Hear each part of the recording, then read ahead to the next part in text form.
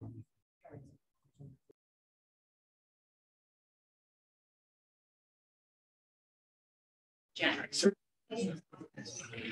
Yes. Yeah. I'm not sure. Just cross her out and write your name in the sign.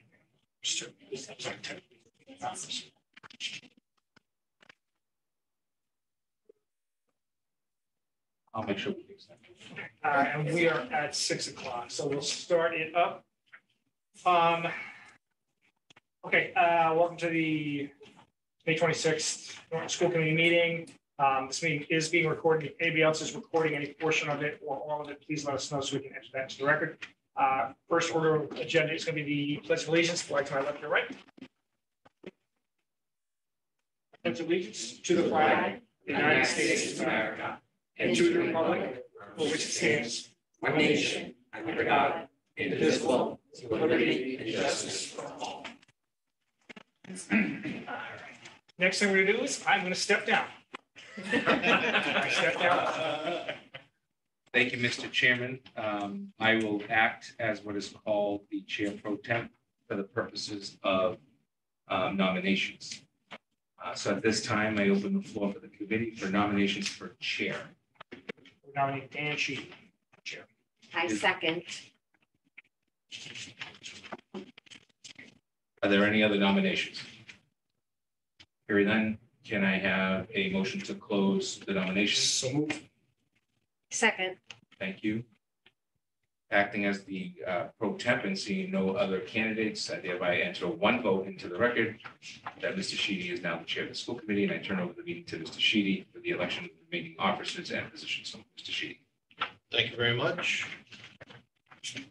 At this time, I would open or entertain a motion to nominate for vice chairman.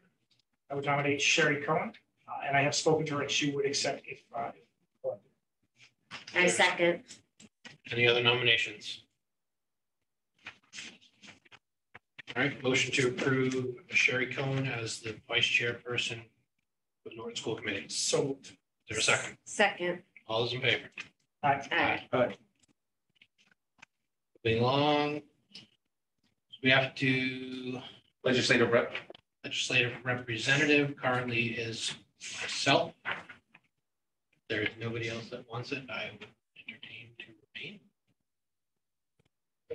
It's all yours. It's all yours. Do we have to vote on these individually or just? Yes, you do. Okay. Sorry. All right, entertain a motion to approve Dan Sheedy, legislative representative. So moved. Second, Second. all those in favor? Aye. Negotiations reps, there are two currently. It's Dinesh and Carolyn, and we're in the midst of negotiations. We're not in the midst, we're actually in the final stage. Yes. So we should, I think we should retain that for at least this year. Yes. All right, entertain a motion to approve Mr. Savas and Mrs. Gallagher as employee negotiations representative. Can I so move myself? I was like, I don't like. Yes, you can move yourself. Okay, I second. All those in favor? Aye. Aye. Capital improvement, Capital improvement currently is Mrs. Cohen. I did not actually ask her if she wanted to continue. I didn't, I know she likes it, but, and it's one that's really meets just during the height of budget season. So I mean, we can hold it until she's here to ask her, or someone else will take it. Why don't we hold it? This, Okay. I mean, Mr. Chair, I'm sorry. Yeah. me too. No, because we have, She's- she's coming up. She's still. Yeah, and Right. she may not actually. want it. Sorry. CPAC, which is our special education PAC, that was Kathleen Stern. That's a PAC that's legislatively done by law, and we have to have someone who plays that interperson with you folks. So, was I can- Kathleen? Pick up if nobody wants to do it. Okay. If anybody else is. Entertain a motion to approve Mrs. Gallagher as a special education PAC representative. So moved. Second, Second. all those in favor? Aye. And not listed as permanent building? Yeah, permanent building committee, which currently is Sherry, Ms. Cohen, excuse me, and she does not want it. Okay. At this time. Nick? tell us work. So that committee, so Nick, that committee works, it's meeting, has a specific date, it's a Monday night, and they meet, and really, that position is more of a liaison. It's really to give them updates on our building project and get information from them. Sometimes it doesn't require that you stay the entire time, and right now, they're just really getting to the beats of their projects. So. Someone good. Entertain a motion to approve Nick Schleicher to the Permanent Building Committee. So Is there a second? Second. All those in favor? Aye. And then there was only one request. We currently have the warrant signed by Sherry first and Dan. Just because of the summer months to it, is it possible to add a third person? It just gives flexibility when people are away. I can actually, if it's a third person, if nobody wants it, and I don't want it, by the way, let me be very clear about that, but if nobody wants it, I can probably do it more simple. So Okay, perfect. in the past, I haven't ever needed it, but I probably can. Thank you. Does anybody else want? I can't imagine it. All right, entertain a motion to approve Mr. Savas as the third signer of the warrants. So moved. Is there a second? Second. All those in favor? Aye. Okay. So the next order of business is the recognition of the Norton Middle School Scholar Leaders. Dr. Beck and Mr. Avery. Thank you, Mr. Chairman, and members of the committee, to the public as well. This is some of the fun times that I have as superintendent, you know. So I'd like to recognize at this time a Norton Middle School's scholar leader, Benson Chang. Benson, come on up.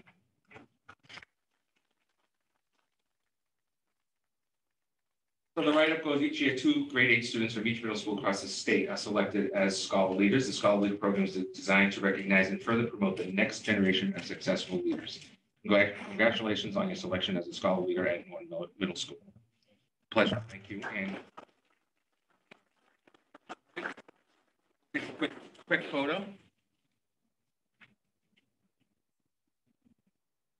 Congratulations. Congratulations to the family as well. Thank you. I'd also like to recognize, and also a member of my superintendent's advisory representing the 8th graders, Taylor Collins.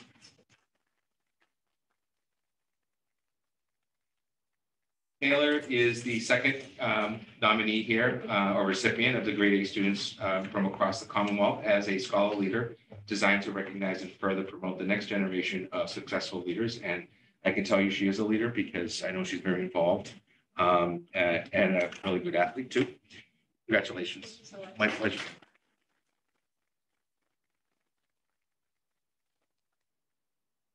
Congratulations to the family as well. And I'd like to add 3 more for tonight. I'd like to, well, let me do this last one. So we would like to recognize formally tonight Benson Chang for 2022 Project 351 Student Ambassador. Come on up.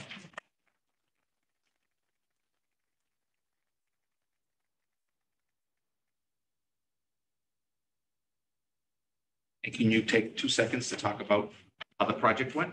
Yes, of course. So we donated a total of 62 bags to Cradles to Crayons and Goodwill. Mr. Goldstein and I dropped that off at Gillette maybe a couple months ago. But Carolyn Casey is our co-founder at Project 351, and she wants to thank you all for the continuous support and promotion of our youth-led movement. And we had a very successful year, more than normal, and we just wanted to thank you all. Awesome. He's only in 8th grade, by the way.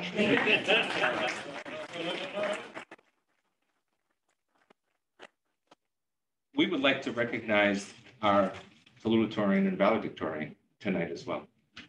So I'm going to bring up the salutatorian, Courtney Cass. Let me read you a little bit about Courtney. Courtney has been a very active student at Norton High School. She was a member of many honor societies, including president of the National Honor Society. She volunteered her time as a student leader in the Principal's Advisory Committee and was a student representative on the COVID Reopening Committee. Courtney has been active in many clubs such as Debate, Best Buddies, and Global Citizens. Courtney has won several awards for her artwork, including a Scholastic Art Award honorable mention. She plans to pursue a career melding her two passions of art and history. I do love one of them, history, for the record. She plans on attending Providence College. Congratulations.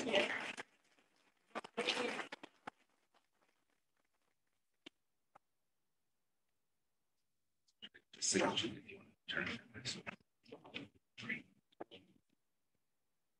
Congratulations. Thank you. And to the family as well. Okay, here it is. Valedictorian, Abigail Leah.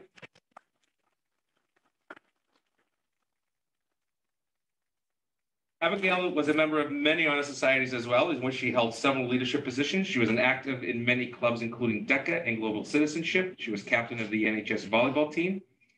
Abigail demonstrated leadership and commitment to community service by participating in a teen advocacy day with Senator Markey and former U.S. Representative Joe Kennedy, and playing piano for several benefit events. Abigail is passionate about molecular biology and has taken advantage of many opportunities to visit industry sites. She plans to pursue a career in medical research after attending Washington and Lee University. Congratulations.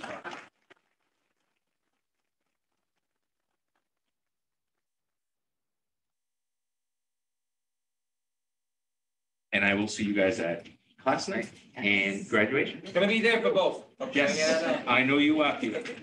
So congratulations to everyone that's been recognized tonight. Thank you all very much for being great students, and thank you to the family as well, and to my staff who supports them. Appreciate it. Thank you.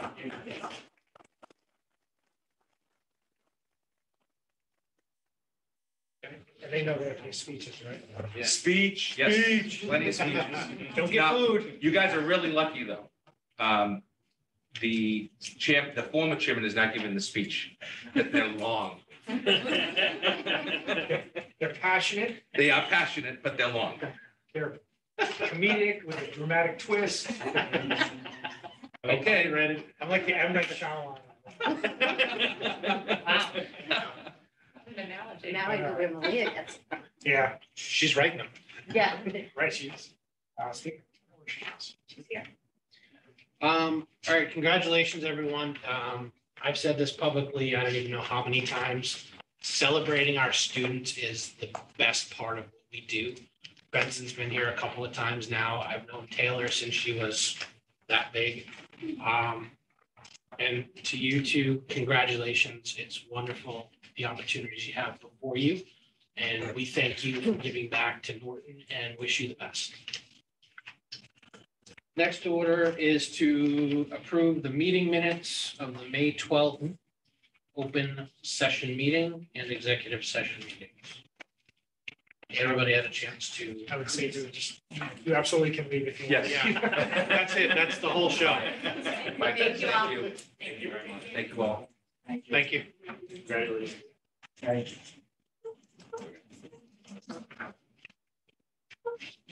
Okay, as mentioned, entertaining motion to approve the minutes from the May 12th open meeting and executive session meeting. Has everybody had a chance to review those?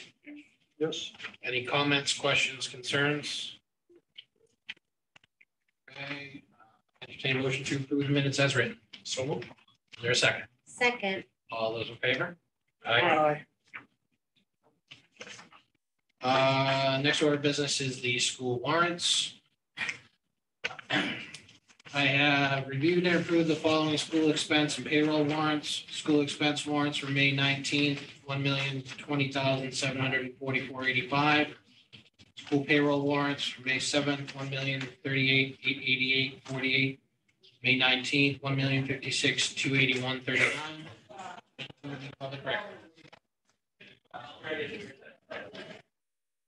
Next order of business is the student representative update. Is Malia present? She is here. Yes, I am. Can you guys hear me okay? Yes, Yes, you you can. can. Take it away. Okay. Let me throw my camera on. So I'm actually outside the middle school right now because I just watched the Norton tennis team win. They're back there. They did awesome. Okay, so it's just going to be me today, but I'll start with the LGN. So Mrs. Luke said that they have field day coming up.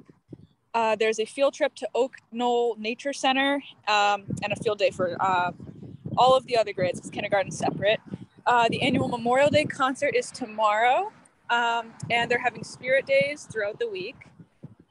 Let me see. At the JCS, they're celebrating Memorial Day with a concert. Just like the LGN, they are welcoming 6 local veterans and multiple veterans of JCS families to the outdoor concert. The Sea Turtle Day that we told you guys about was a huge success, and everybody had a ton of fun learning about sea turtles and their school mascot. Mr. Gagan said that for Memorial Day on Friday, they are doing readings by 5th grade students on the announcements and throughout the day about the importance and significance of Memorial Day. They also have anti-bullying presentations happened today and tomorrow for their 5th grade students. And they also have a field day planned with their spring concert coming up for the first time in 3 years after COVID. For Mr. Hayward, for the middle school, he said that they're holding their annual Memorial Day assembly tomorrow. On Wednesday, they had a Day of Awesomeness field day that featured obstacle courses, an ice cream truck, and was sponsored by the NMS Parent Board. And then their field trip for the 5th grade transition to NMS will take place on June 8th, which is when the Yale kids come over and see what it's going to be like to be in middle school. And I remember that. It was really cute. And then on June 17th, the 8th grade dinner dance will be held again at Norton Middle School. So then for the high school, Mr. DeJoy, the music teacher, wanted me to mention that they just participated in the Great East chorus and band competition, and both of them did amazing. Mr. Dolman told me to talk about the Memorial Day Assembly, which is tomorrow, and I'm emceeing it, so hopefully it'll be good. We're having veterans coming in. We did like a mural outside, and then we're gonna have, some performances and stuff and readings from kids who did essays for it. Yeah, and we have, for my junior class, we have the We Are Seniors Week coming up on the week of June 6th. We're all going to dress up together and like do the themed days and stuff. And soon we have the history field trip around Norton to teach kids in the younger grades about like a tour of Norton and the history of their town. So I think that is it. Like I said, the tennis team just won. The sports are doing great. So I think that's it for me. And I think some of you guys will be hearing from the new student representative who wants to introduce himself over email because he couldn't make it today. But Antonio will be doing that soon. So I think that's all for me, if that's good with you guys. Sounds good. Thanks, Malia. Thanks, Malia. Thank you. I want to do mine from my backyard. Live from my backyard during a school committee meeting.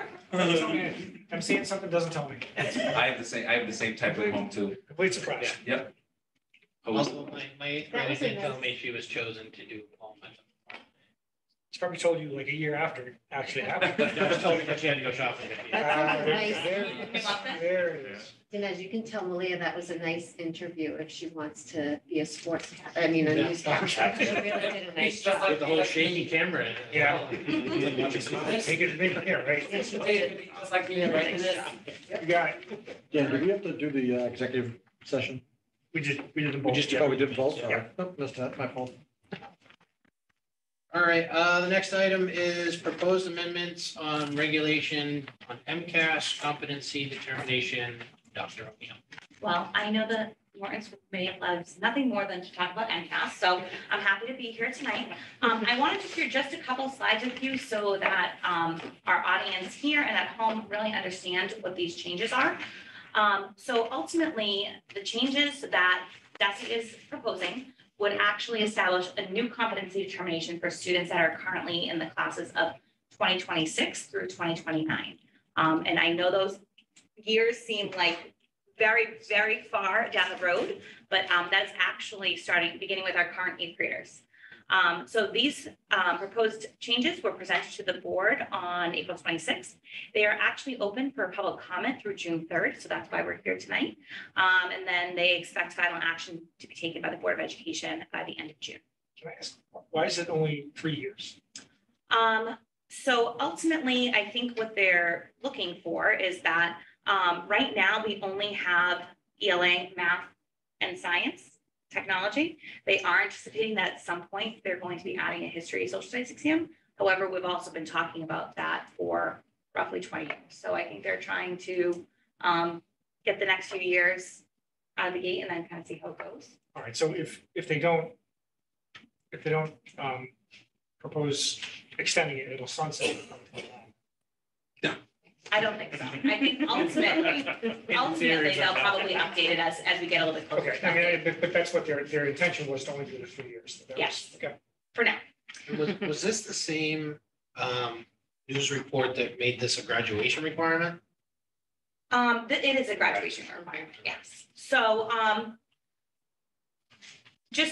just want to kind of go over the major components. So, as many of us remember, a few years ago, we transitioned from the legacy MCAS to the next generation assessment.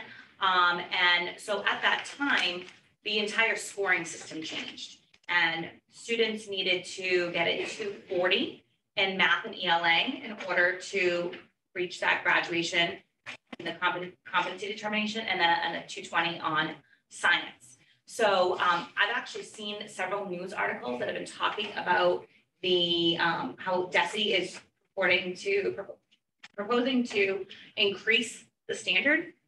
This amendment is actually not increasing the standard. It's just aligning the standard with our current scoring system. So I can't make any predictions on what DESE may do in the future. However, at this time, they're not actually looking to, increase the scoring component for students. So the new criteria is a 486 for math and ELA, and then science is a 470. So you can kind of see where those numbers fall on the scoring rubric. So ultimately, students for science just need to meet that partially meeting expectations, and then it's right in the middle for ELA and math. The other major change is the EPPs. So students that do not reach that threshold of 486 for math and ELA need to get at least a score of 470, but they also have to complete an educational proficiency plan. Some of the changes that DESE is proposing in these amendments is a new requirement around an updated EPP every single year while a student is enrolled at Norton High School. We also must offer tutoring or other individualized academic supports, and that we need to include local diagnostic or summative assessments to show that students are making progress towards these goals over time. These are all new requirements that come with the changes in the regulations. Can I just add something? Yes, please. Just for the sake of argument. I just want you to know what this really means, right? So this is a student is a sophomore or science is a freshman, doesn't reach that score. We're creating an entire file for this student, potentially courses. This is adding staff. This is an unfunded mandate. So when they brought up this sort of expectation, who covers the financial cost of it? And how does it actually logistically play out? It's an unfunded mandate. So I actually, Vinny and I met earlier. That's, Isn't I was that going to crazy? say the same Well, thing. That's just typically it sort of- comes from the legislature.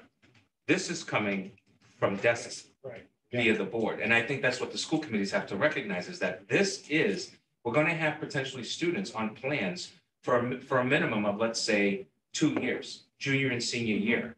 And I get the idea that we want to show that students are improving, but the fact is that this is a paper trail nightmare.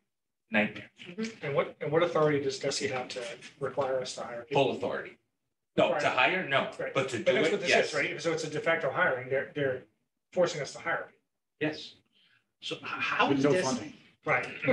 how is DESE made up? Like what, like is it educators? Is it? It's representative bodies that come from private business. There's a student representative on the board, and then appointments by the governor. Are there any educators on there? There are one or two, one representing the Teachers Association. And I think one other person is a school committee member who was also an educator at one point. I can get you the specifics. They're listed on Yeah, their website as well. I'm just curious if they truly have the student body of Massachusetts in their best interest, because it sounds like they don't.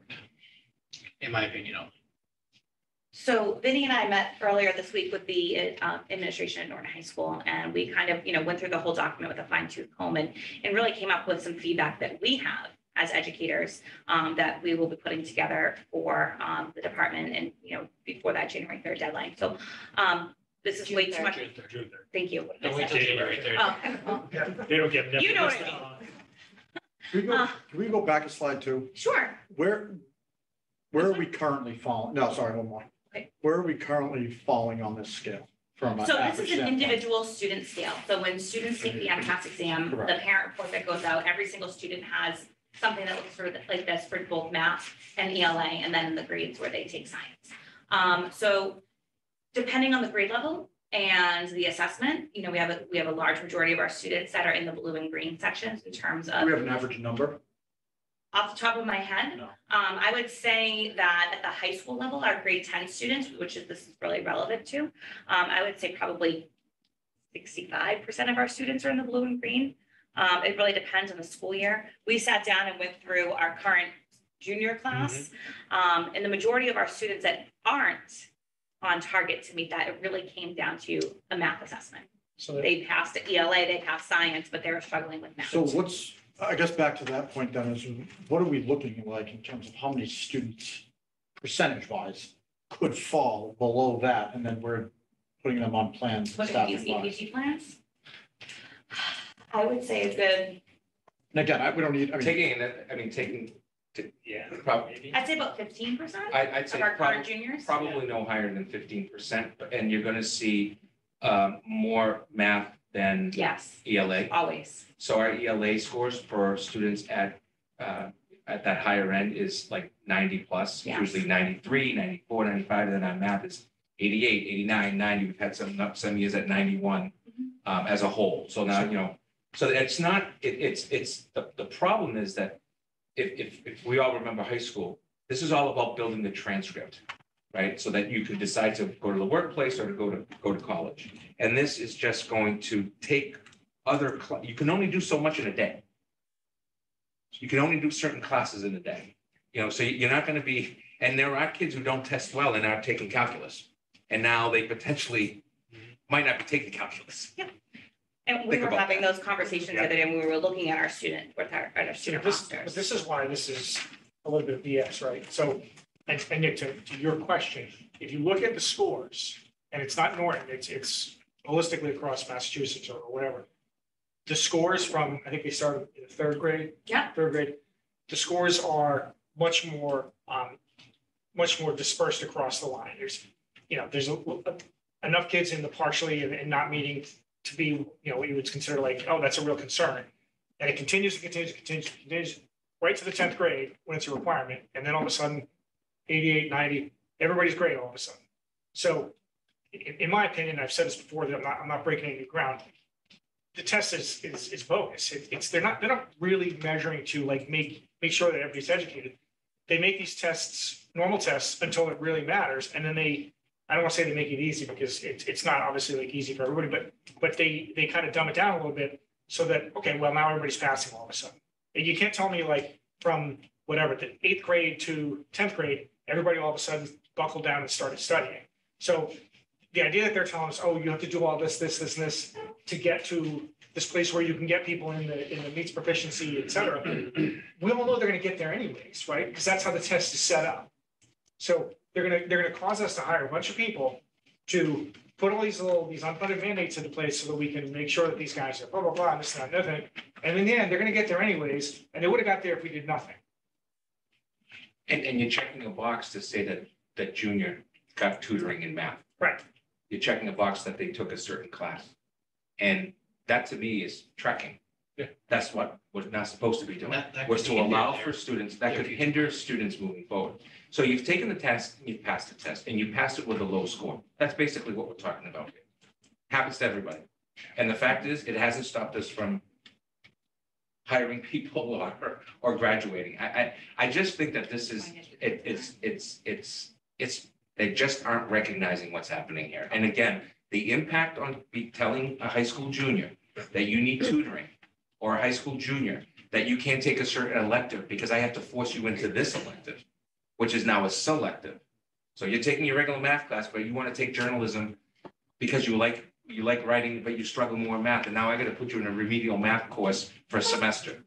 Doesn't make any sense to me. And kids know it. And psychologically, it does not support the social emotional concept of mental health for kids. Hey, I got to go into that class. That's not how kids think. They don't want to be told something like that when they're in high school. I mean, if they fail a class and they have to retake it, that's one thing. But the idea that I took this high stakes test, I did pass it, but it's not with a high enough score. Now I have to do this as well. Doesn't make any sense to me. So Jen, when is this, what is sort of the logistics of this? they're suggesting this for the current So 10th this is our graders? current eighth graders. Current eighth Yep, graders. so students that come up, as many students take the science assessment in their freshman year based on whatever that they're in biology or physics, and then some take it as sophomores. So that first, once a student gets below that 470 on science, we kind of kick into gear in terms of what our responsibility is to the student. So, so really it is going to begin with our current eighth grade class. So as I mentioned, we went through the plan and kind of came back with some, feedback that we have, which is basically what we're discussing here. I apologize for all the words on the slide. Currently as a district, we offer math strategies, we offer study skills classes, we offer smaller class sizes for students that are struggling in math. However, if we're really going to be looking at targeted interventions that for students, this is number one, a staffing issue, and a time issue, and there is no funding for those types of things. DESE used to offer a summer MCAS academy that we ran for a number of years, and it was very successful. That grant has not been around, I'd say probably for about the last 8 years. So it's definitely a funding issue. They also talk about that DESE can approve assessments. There's no information on what those assessments may be.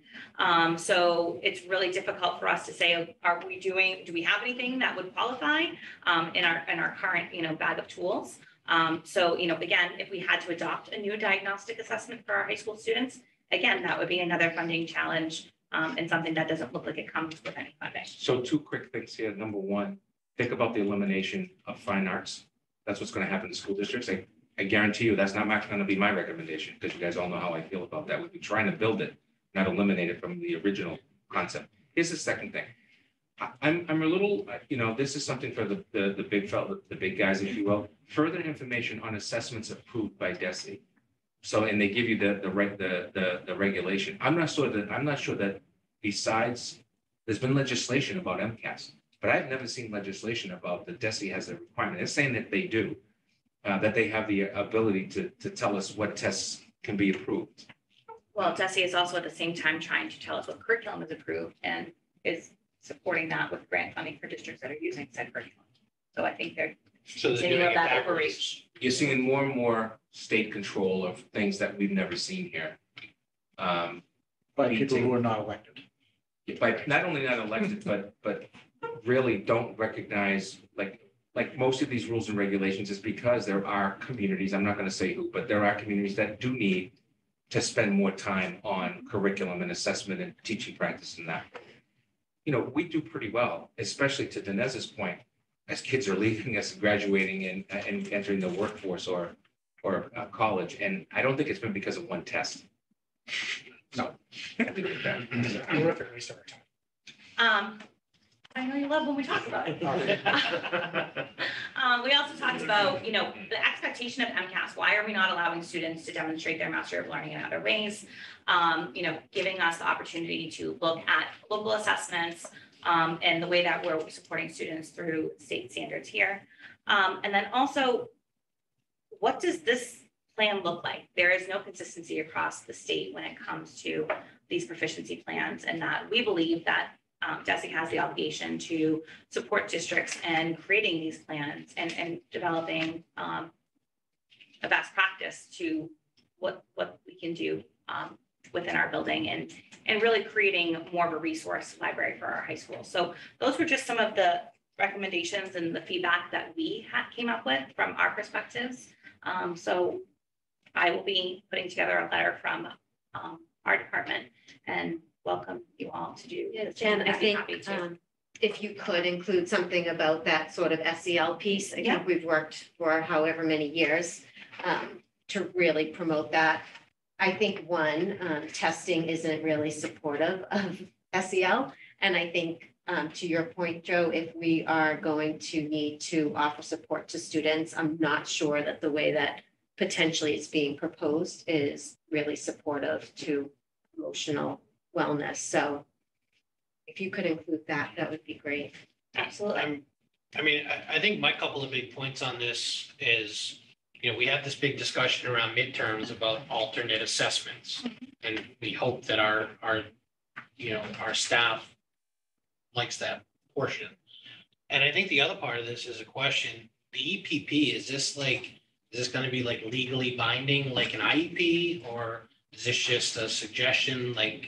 What will there's happen so is- many holes in this, I don't know where to start, but those Right. are just the ones that come. So Dan, that's a great question. So typically the way that this goes is it goes down the road of an audit of the district. They will know and check to see how many of our students should be on an EPP. And then if we're not doing it correctly, so on and so forth, then we'll see the raft of an audit that says we're not doing it. And then potentially everything from rules established. And I will tell you this because you know my history. I walked into a level 3 district, my first superintendent's job, not this district, a different district. And I was under these types of guidelines. And I can tell you, auditors and visits and reports is all we did for a year and a half, 18 months. And we don't need that, any of us. And so you're absolutely right. What does this really mean? There is no college that is going to be looking for anything except, did you graduate? They're not asking what's your MCAS scores. And there are students who do very well, who get that tuition break from the state colleges and universities and all of that. But besides that, you're absolutely right. We have no idea what this really means. Well, I mean, I think too, I mean, if you're a student who school is not your thing, but you get by on the skin of your teeth, you know you're going in the workforce, you know you're going to fight for the country if you sign up for armed forces. Right.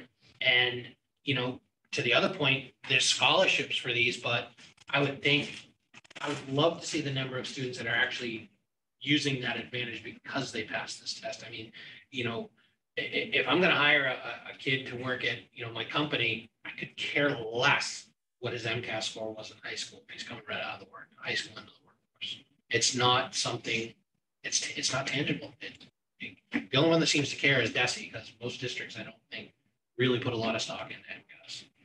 And then I think to your point, and to Carolyn's too, that the students that are, you know, getting by on the MCAS are not the kids that then need another class on the area.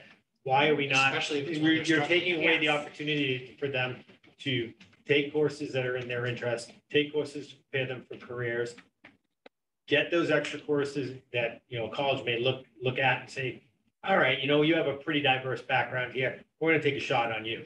And again, they're never even looking at the MCAS. So that to me is where they're hurting those kids that they're Yeah. purporting to help. Great. And I could go on about this topic, but if you truly want to audit something, don't audit kids.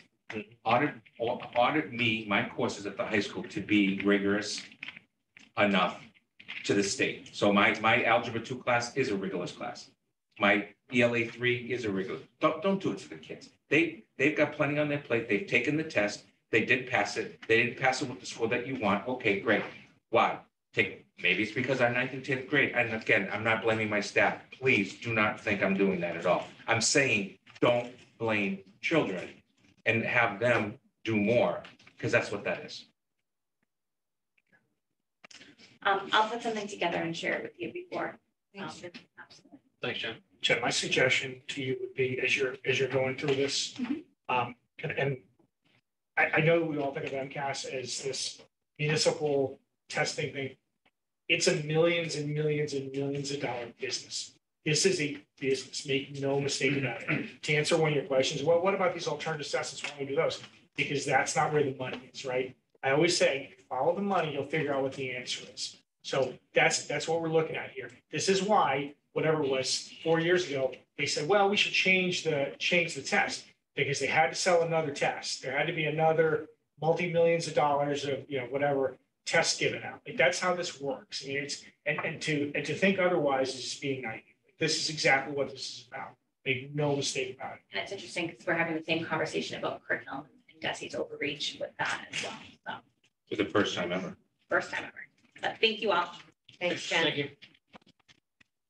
Okay, the next order of business is vote to approve a 3-year contract with the custodial union per the MOA. Yes, thank you. We negotiated with the local 1702 State Council 93, the American Federation of State County Municipal Employees, AFL-CIO, since I believe January, February, we decided to meet Wade and myself on your behalf. This is a 3-year contract, and I'll go through the big picture line items. There is an increase in longevity. There is a complete change that's, I think, really important for both sides of the grievance procedure. There's a new evaluation process for custodians, which includes the principals with the director of facilities, or for the outside guys, the maintenance crew, the the director of facilities with the athletic director, because there's responsibilities there. Really thankful that they joined me in recognizing that evaluations are important. And this is really the first BP, if you will, evaluation that we've had. We have changed to new employees, and any existing employee wants to take it by a deadline to paid time off from 15 sick days and 3 personal days, or 18, to a total of 12 days only, thereby coming back 6 days per year. And then we've also have the agency service fee that you see there. The proposal for the paid time off is including the capping of the vacation time at 20 days as well. And then the discipline and discharge procedure, which now has the oral review, the written warning, the suspension, and the potential discharge process, which is also can go to arbitration, of course, that's under binding. And then the salary scale, which comes in with a 222 and an adjustment in each of the years, thereby allowing us to be quite frankly more competitive, but it will still put us underneath some of the area schools that we've lost custodians to in the past. They have voted this unanimously, and I ask the support of the school committee as well. It was great work. Yeah, it's one of our more Both thorough sides. ones in terms of aligning with the other things that we've asked from our teachers, our paras, our administrative assistants. So every union now has a very clear assessment rubric for its employees for the district. To be quite honest, for the first time in our history. It's great. On the, I can probably figure it out. Great, any other questions or comments on that? Entertain a motion to approve the 3-year contract as written and presented. So, Second, Second, all those in favor? I, Thank you so much. This contract starts on the 1st of July and for 3 years. I appreciate the work Thank you. of the custodial team as well, and my colleague Wade, and support from Matt in the process. There is a signature page there for the chairman to sign. Sorry, it's running. Okay, thank you. All right, next order of business is vote to approve appointment of new school business administrator. Christine, if you'd like to come up, please, and have a seat. Folks, this is Christine Hadfield.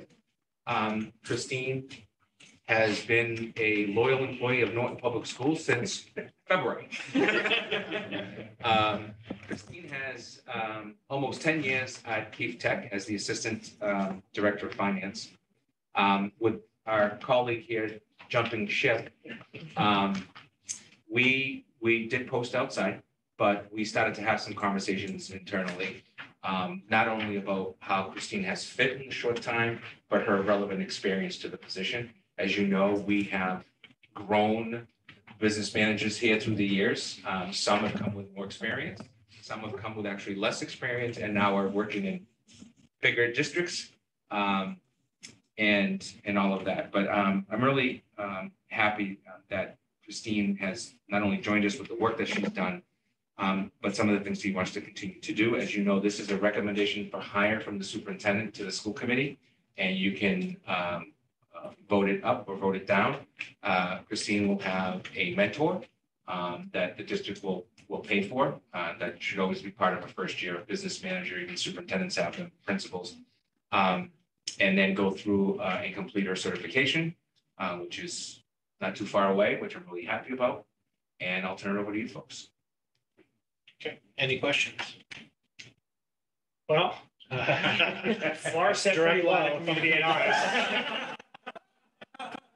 Now, in all seriousness, you got a high bar to meet, but not to make you nervous about it. You did a great job, honestly. You're going to be missed, but it wasn't so much a question for you as I wanted to take a jab at that. Christine is also a taxpayer in the town of Norton and has 2 children at the LGN. So I'm hoping more than 4 years is what I'm hoping for long term, because of her connection to the community. And one of the reasons why she joined us from her last position was really to be closer to home and family. So this could be a very, very good long-term solution for Norton Public Schools. So she's ready. Well, congratulations, first of all. Thank you. I would say welcome to the district, but we'll just welcome you to the new office. You know, as Dinesh mentioned, you know, Matt's okay. But in any sense. He's great until June 30th. After that, we blame everything on him. That's what happens. It's 4 years of blaming me.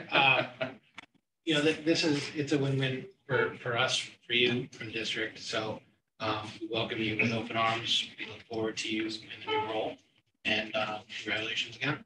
Thank you. You know what our budget's gonna look like, right? Yeah, it was wondering the same thing. I guess the question, who will be the mentor? Do we have that established yet? Yeah, so we will go out.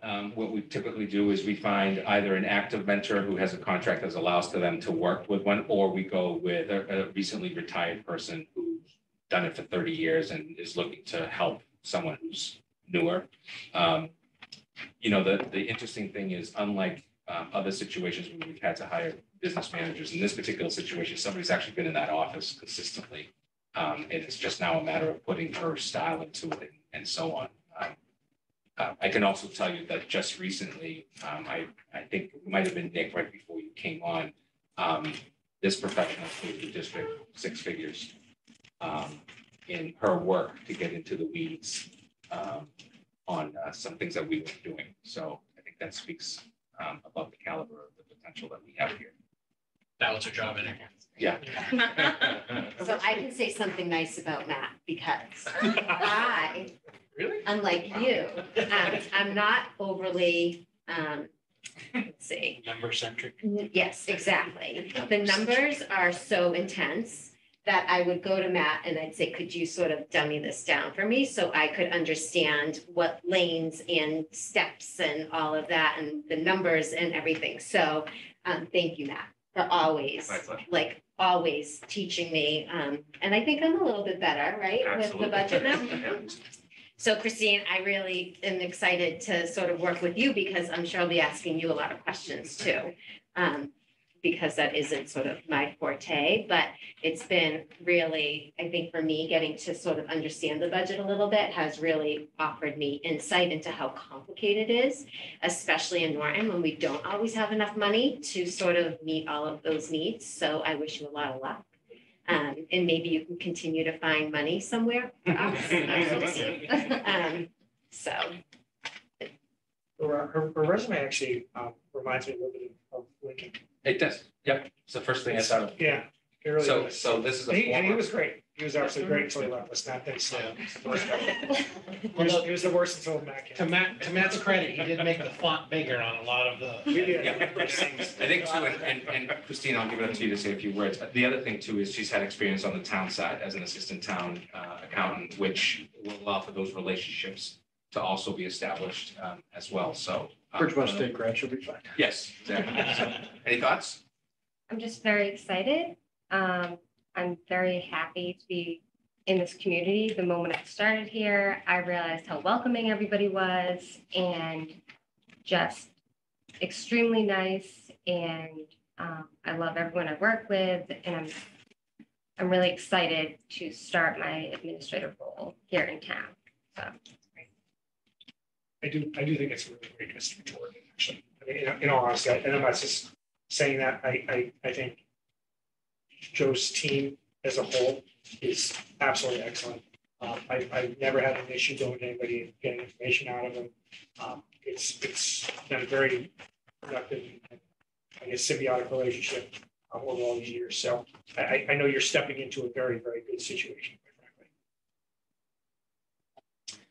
So it requires a vote of the committee. All right, entertain a motion to approve the appointment of the new business administrator. So Is there a second? Second. All those in favor? Aye. Aye. Welcome aboard. Welcome aboard. Congratulations. we got her. Suck.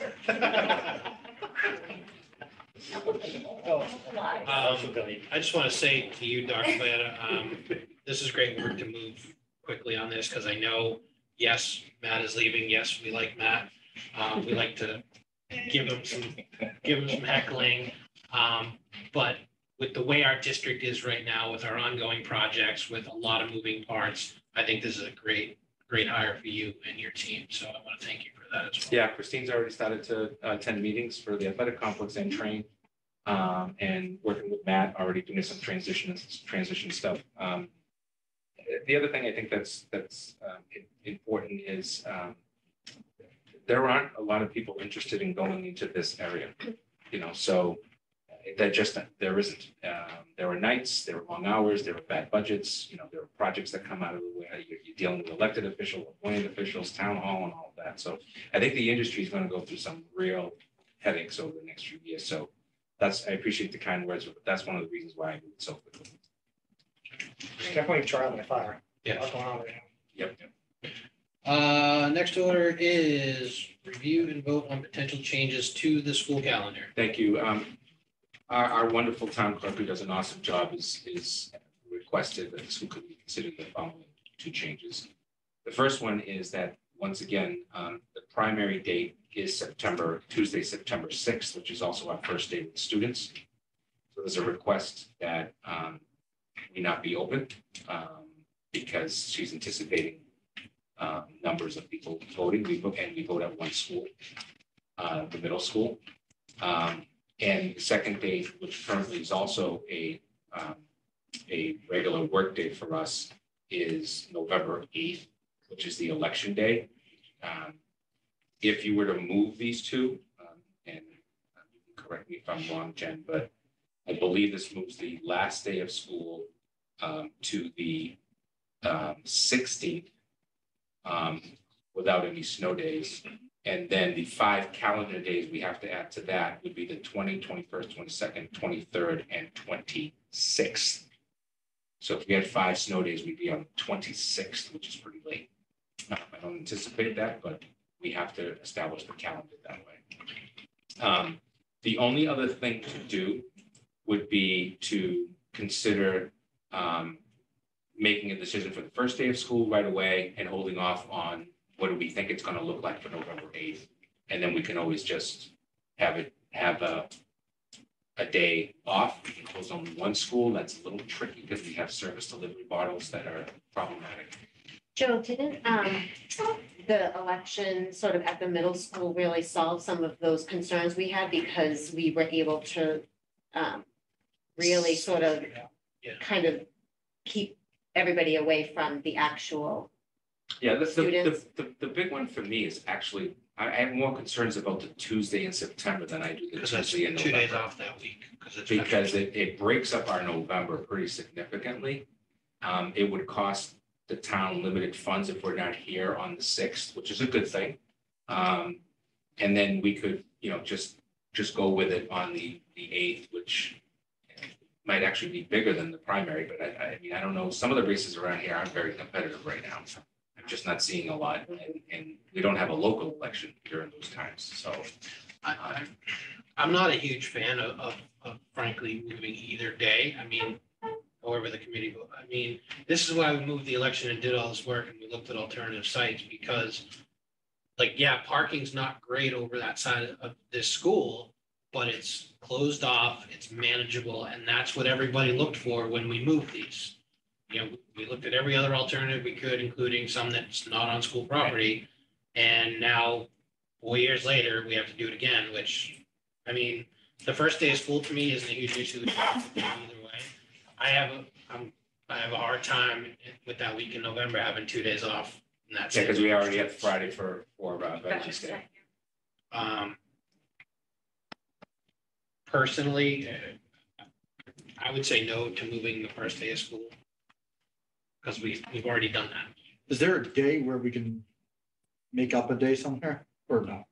Just No. looking at this quickly? No, that's been the thing, is that we end up, the only way to do it.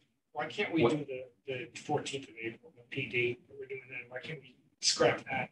It still counts as a school day. Still counts as a school day. We wouldn't get a whole day. But it doesn't extend to that. Oh, wait, you're saying, That's the 14th of April is That's an an early release day. oh, okay, I gotcha. So the only other option, and we didn't discuss it, but you see August 30th and 31st. Yeah. We could potentially have Welcome Back Day on the 30th. And then move the staff professional development to the 8th, but then that's November, but that still creates that breakup of the week. If we do the professional development and move it to the 6th, we still have people, you know, it doesn't say it's the day. What do other districts do? So there are districts that completely close, but that's because they have, they utilize all of their elementary schools usually as For both precincts. elections? Yeah, yeah, like, for example, my hometown has 8 precincts and 7 buildings.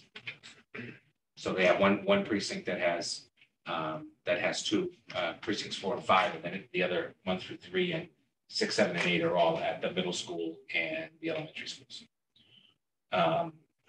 Do we know if it would be better or worse to do a half day on the 8th? That would solve us from going into that extra week.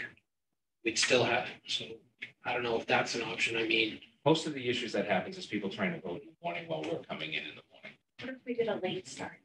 We'd have to work out a contract with the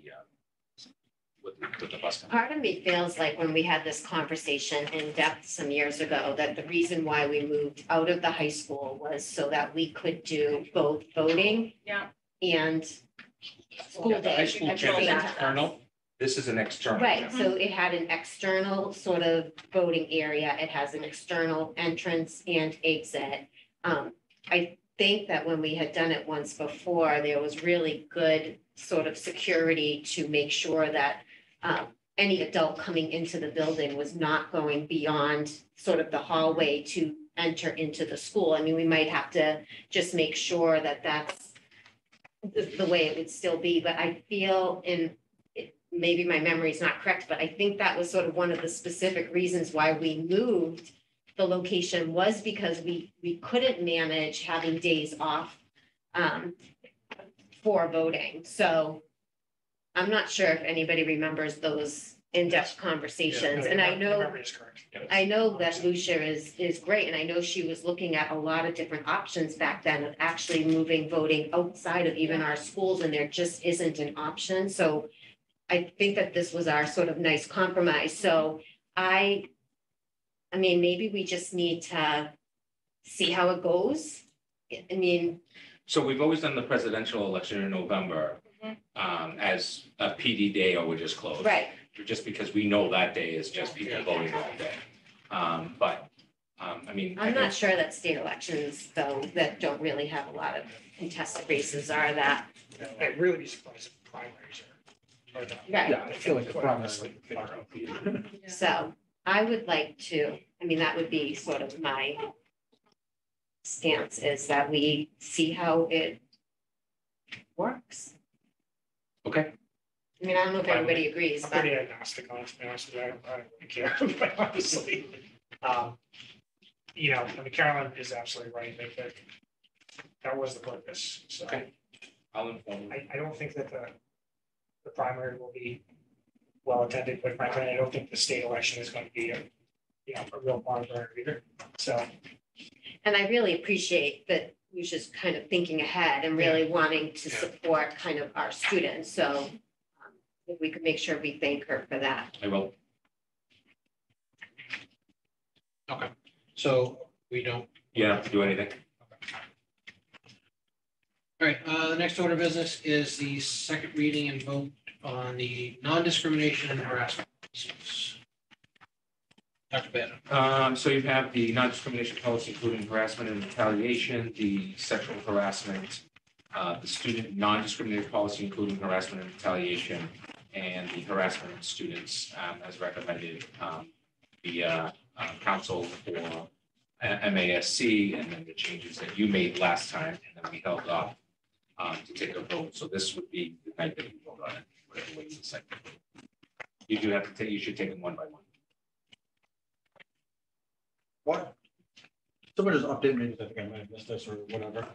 Why is this all changing? Like, has something happened in our schools that we need to be worried about? No, it wasn't our schools. It was, it came out of the major one, is we made a change on the AC one, the first one. It is we slashed this commitment 2 and 1 through 6. Yep. That's the change that the committee wanted to make. In the second one, ACAB and the ACR and the last one, those were all came through the Massachusetts Association of School Committees based on cases and situations through the Attorney General's office. And those were the recommendations that were made. So for example, outlining specifically who the Title IX coordinator is with names and numbers and just not saying you have a Title IX coordinator, stuff like that. And then the student non-discrimination policy was specific to students because they're outlining that everybody in the school is under the policy, but because the school is made up of students, including minors, that they should have their own distinct policy.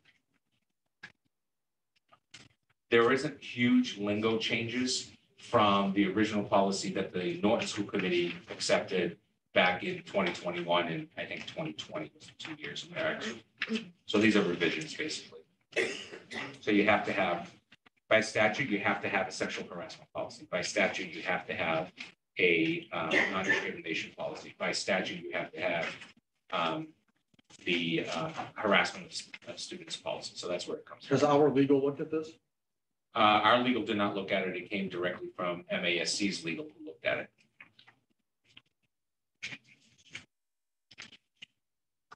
Any other questions, comments? So you want each of these as a separate vote? Actually, you can just vote them. They're all under the same topic, so you can make it as one motion. All right, entertain a motion to approve the non-discrimination and harassment policies as presented. So For a second. Second. All those in favor? Aye. All opposed? Just wanted to abstain. So it's 301, right? Correct. All right, next order is topics not reasonably anticipated. So, Just remind the school committee that class night is the 31st at 7 p.m. at Norton High School. And the graduation is on the 2nd at 6 p.m. If you could be there by 5:30, that's at Xfinity.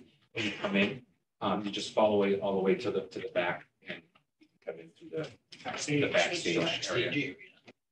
I also, if you would indulge me for a second,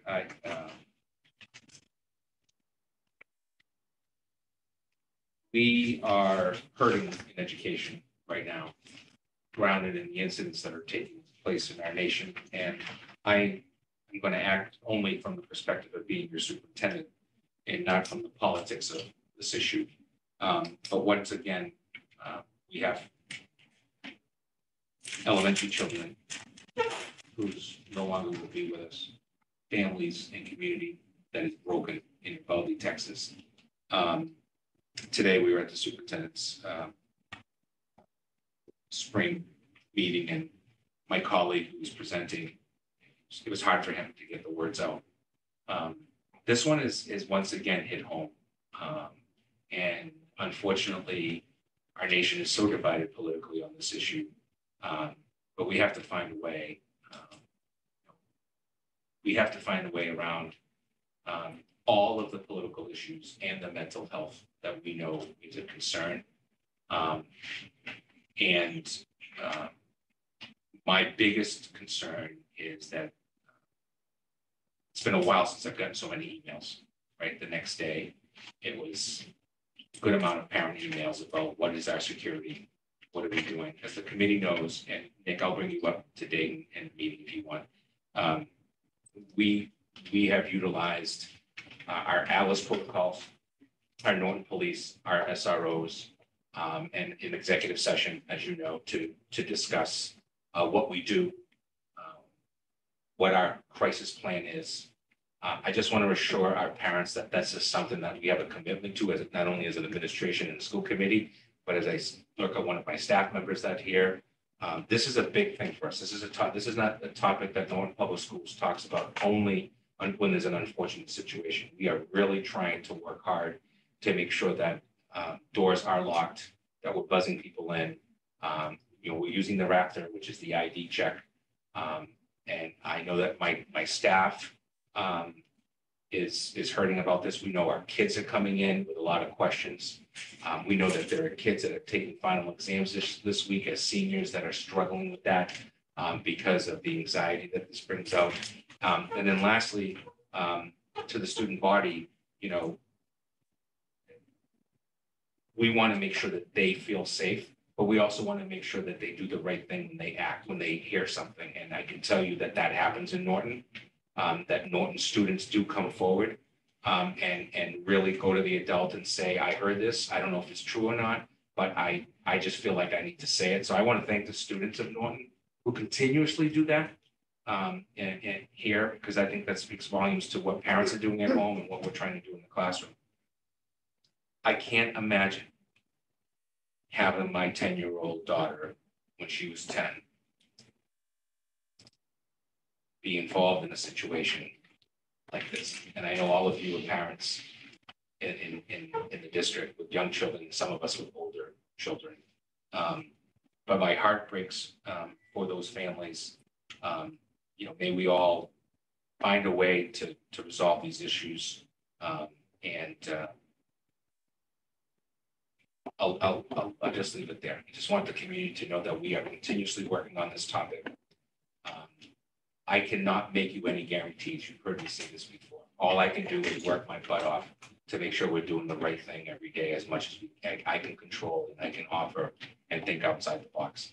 I will tell you, thanks to Wade's work through the years, we're going to have to spend some money going forward as well.